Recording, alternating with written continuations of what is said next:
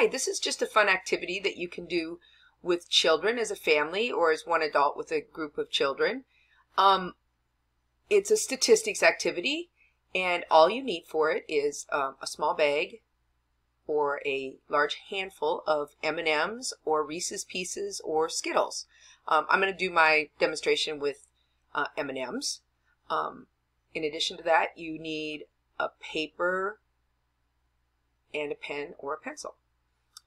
If you have crayons or markers or colored pencils, you could use those, but you don't need them to do the activity. So the first thing that you need to do is just open up your fun bag of M&Ms, and you can use one bag of M&M for the whole group, or if you have enough, you could let each child have their own bag of M&Ms and do their own paper and work, or you could combine everybody's together. Again, I'm going to do it with one bag for my demonstrations. So say this is your fun size bag of M&Ms, and you've opened it and you've dumped it out on the table, and these are the M&Ms that you got. So you can see there's 21 M&Ms, and we're going to do two main activities with the M&Ms. We're going to make a circle graph, and we're going to make a bar graph. So the first thing that you need to do is take your M&Ms or Skittles or Reese's Pieces and put them in a circle. And when you arrange your circle, it might take a little bit of work, because you might start with the circle a little big or a little small, but what you'd like to have is something that's fairly circular. You can see mine's not perfect, but fairly circular, and you want to put the colors together. So have all the browns together, all the yellows together, then the reds and the oranges and the blues and the greens. The order doesn't matter as long as you have them grouped by color. So the next thing that you're going to do is you're going to draw a circle inside of the M&Ms. You want to eat these afterwards. You'll want to be careful to not draw on the M&Ms, but you'll want to draw a circle on the inside of the M&Ms. Just do as best you can to stay about the same distance away and make it go around. Once you've done that, you can put a dot approximately where it looks like the center of the circle is at. And then in order to make the line graph, or I'm sorry, the circle graph, we're going to start at the edge of one of the colors and go to the center. So you notice here I'm right at the edge between the brown and the yellow. Then I'm going to go up here to the edge between the green and the brown. Bring that in. And then I'm going to do the same for the other colors. So the green looks like it's about here. The blue looks like it's about here. The yellow looks like it's about here. Sorry, that's orange. And then the red and yellow looks like it's about here. And then we can mark the pieces of our pie graph. We've now made a pie graph or a circle graph. And I'm going to put the colors in first so that we have that. After we remove the M&Ms, we want to know which section was which color. So I'm going to write brown here. You want to leave a little space because we're going to put some numbers here. Then we're going to do green. And then we're going to do blue, orange, red, and yellow. So we've got the colors in there. And now we know that the total was 21. If you count them, 1, 2, 3, 4, 5, 6, 7, 8, 9, 10, 11, 12, 13, 14, 15, 16, 17, 18, 19, 20, 21 M&Ms. And you might have more than that, you might have less than that. The bags don't have all the same number in them, but it's around usually 20 to 23. So if you want to start with the brown in this case, we see that we have 6 out of the 21 M&Ms were brown. Now you could leave it, depending on the age of the kids and what they understand, you could leave 6 out of 21. If they're a little older or you want to introduce some new concepts, you could reduce that fraction and say, Okay, well 3 goes into 6 twice, and 3 goes into 21 7 times, so I could also call 6 out of 21 2/7. And then if you have a calculator or you want to work with the kids on division by hand, you could divide this 2 divided by 7, or you could divide 6 divided by 21. You'd get the same thing. And that comes out to be about 0.2857. So we'll say that's about 0.29 or 29%. And again, you can do whatever part of this works for the kids that, the age group that you're working with. You can do all of it if the children you've worked with have worked with decimals and percentages and fractions, or you could stop with 6/21. You could have them calculate it. You could help them calculate it, whatever you think is best for the group that you're working with. And then for the green, we have 2 out of 21. That doesn't reduce because 2 and 21 don't have any common factors. And then when you do 2 divided by 21, that comes out to be about 0.095. So I'm going to round that to 0.10. It's closest to 0.10 or 10%. And then the blue, we have 4 out of 21, which also doesn't reduce because 4 and 21 don't have any common factors. That, when you divide, comes out to be about 0.19 or 19%.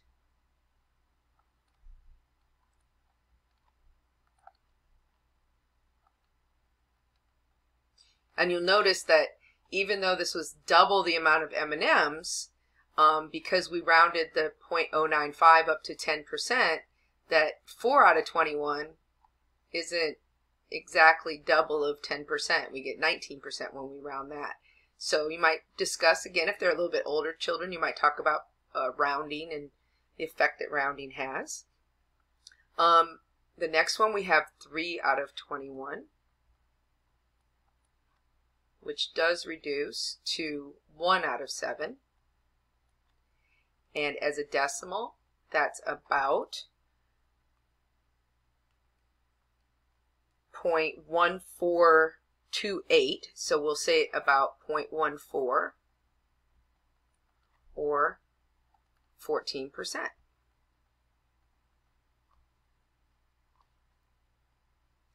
For the yellow, I'm just going to go off of what I had for the blue. So this is 4 out of 21, which is about 0.19, which is 19%. And then the red, I'm going to just go off of the green. So that's 2 out of 21, which is about 0.10, which is 10%.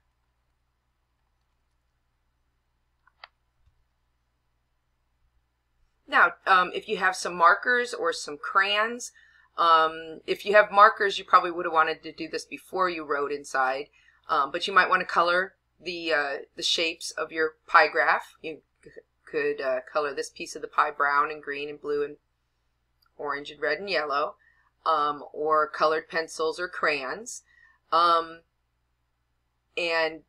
that way you can see it visually with the colors. But now you can discuss with the kids about how, well, this is 29%. You notice that's a bigger piece of the pie than what 10% was.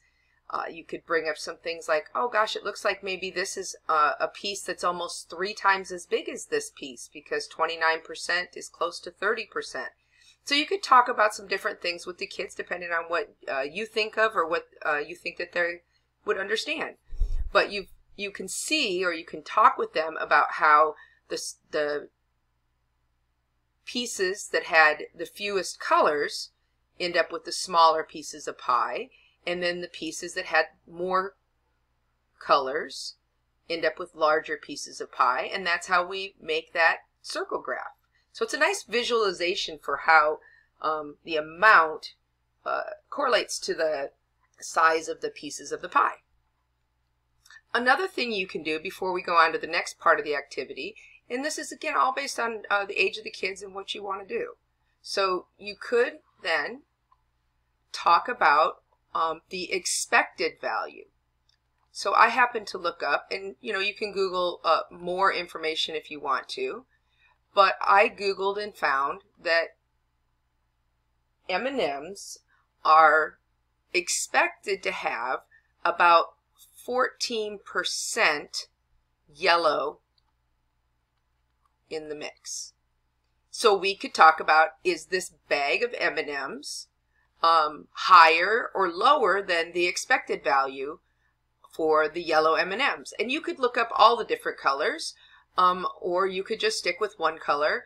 But the 14% yellow is what's advertised or posted as being the amount of yellows. And so for this case, this bag had more yellow M&Ms than what you would expect. And you could talk about things like, would it be common or uncommon to have 5 yellows or 10 yellows in our bag? What do you think would be the most uncommon? And of course, the further you get away from 14%, which in this case 14% of 21 would be about 3. So if you have a calculator, 0.14 times 21, or you want to calculate by hand, comes out to be about 3 pieces. And so you could say, well, would it be common or uncommon to have 2 pieces or 1 piece? What would be the most uncommon? And of course, the most uncommon would be if you had 21 yellows. That would be very, very unusual and very, very unexpected. It would not be the expected value of yellows that you would anticipate to dump out of your bag at all. So those are some other things you could talk about with the probability or statistics. And just for your information, I did look up really quick the expected values for Skittles. And for Skittles, the expected value of yellows is about 21%. And the expected value of yellows for Reese's Pieces is about 25%.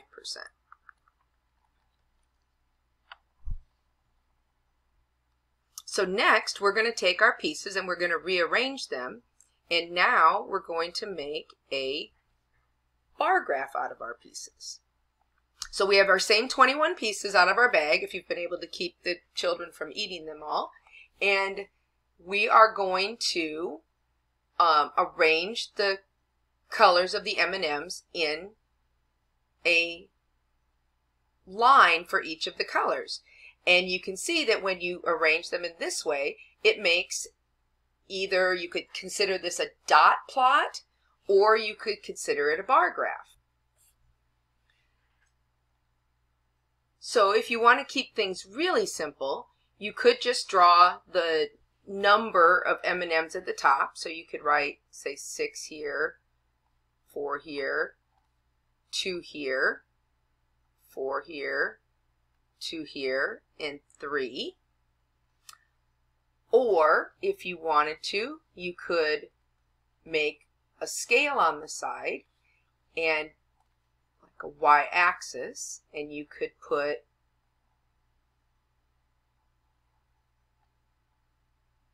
the numbers over on the side.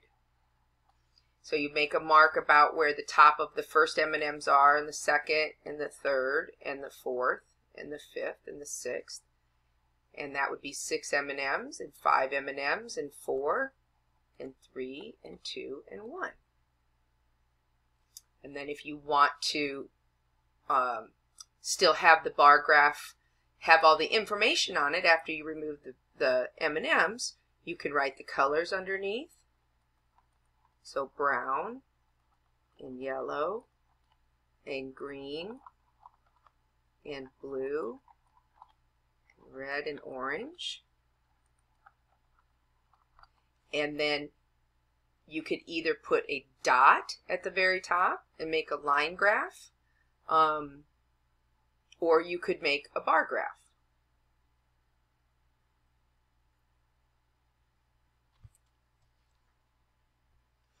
So as you can see, I've put the bars around the M&Ms, and that leaves me with a bar graph. And we can remove the M&Ms now, and it still has the information because we still have the colors down here, and we have the numbers on the side for how high the bars are, and you can remove the M&Ms. And then you can ask the kids questions like, which of the colors had the most? Which of the colors had the least? Were there any colors that had the same amounts, like the green and the red were the same, or the yellow and the blue were the same? And try to do that after you've removed the colors. And you could either remove the M&Ms, or you could and leave it like that. You could color them in, but then you can ask the kids questions about reading the graph without the M&Ms on there to see if they are understanding what the bars represent. So here's what the bar graph would look like with the M&Ms removed.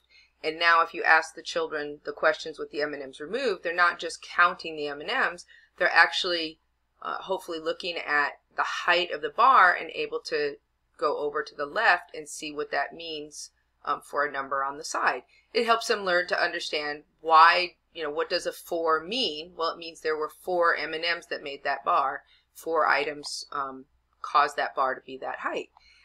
The other thing that you can do is, as I said, you could make it as a line graph.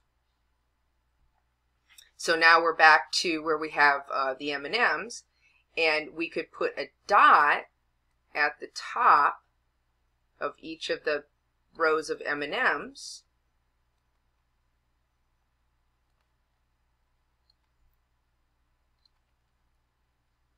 And then we could remove the M&Ms and connect the dots. So now again, once the M&Ms are removed, you could ask the kids, well, what does this dot mean? And they could hopefully tell you that, well, that means that the brown, there were 6, and the yellow, there were 4, and the red, there were 2. And again, you're getting them to read down here on the bottom and then up and over. And you can help them with doing something like maybe just do a dotted line. Say, well, we came up from the red, and then when we come over, how high are we? And it will help them understand what the line graph means. I hope you have had fun with this activity with the kids that you're working with, and thanks for stopping by.